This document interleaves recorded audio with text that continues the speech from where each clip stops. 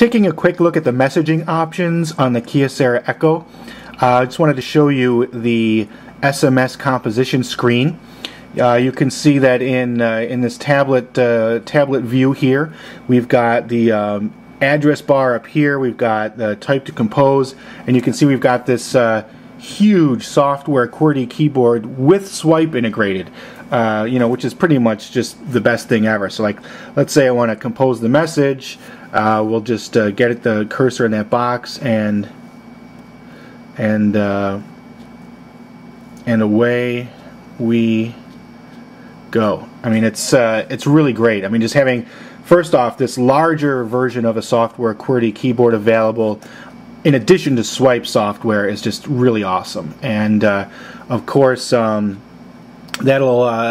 same keyboard works in the email application as well as Google Talk, and basically is available in any field that requires text input. So messaging options on the Kyocera Echo include, of course, SMS, Gmail, the regular email application. We've got the Jibe social messaging application, and of course Google Talk. So plenty of good messaging options on the Kyocera Echo, and of course you can download additional apps from the Android market.